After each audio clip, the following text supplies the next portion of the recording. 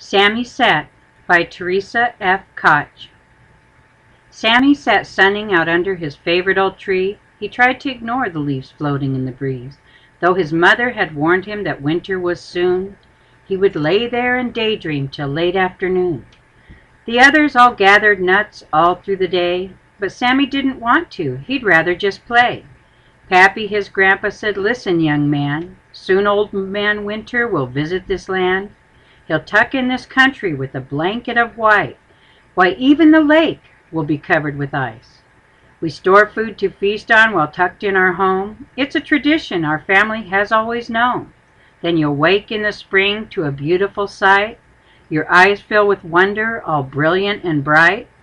God has stretched out his great hand and made all things new. So gathering nuts is now what you must do." Sammy looked at his pappy and jumped to his feet. "Pappy, no more laziness now, you will see. I will gather more acorns than all of the others. Why, I'll even help my little brother." Pappy smiled at his grandson, and they went to work. They gathered more acorns. They never did shirk. And when Old Man Winter's arrival had come, they were all tucked in to their little squirrel home. This has been an excerpt from 12 Tiny Tales by Theresa F. Koch.